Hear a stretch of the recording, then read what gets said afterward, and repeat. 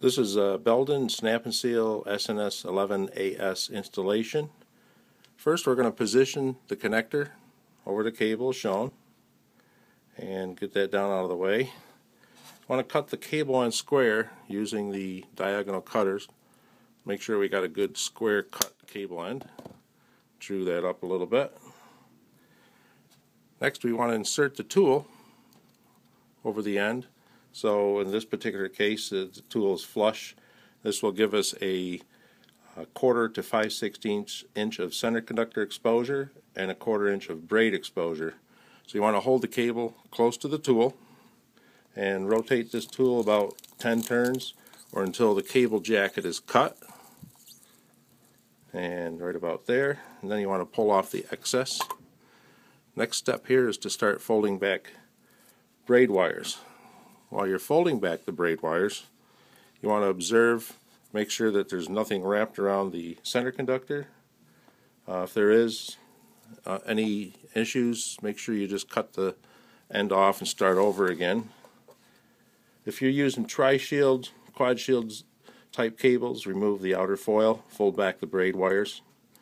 Again, check for any stray braid wires wrapped around the center conductor and make sure that the center conductor is straight and it's clean of all residual dielectric. I want to make sure that center conductor is clean.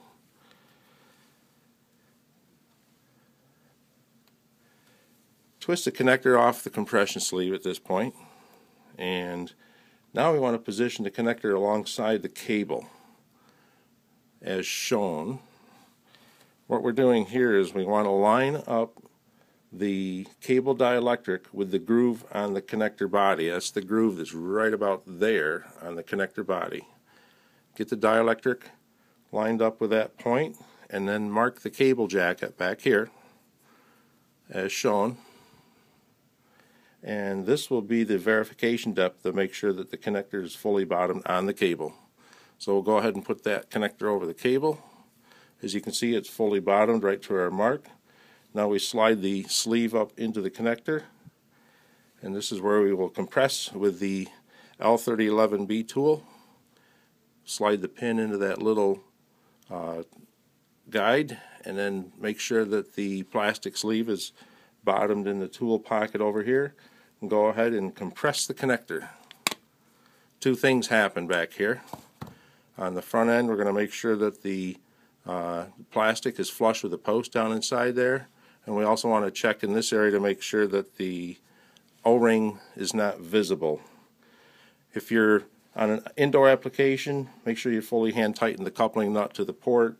But if you're working on an outdoor application, we recommend a thread protector. Place that over the port.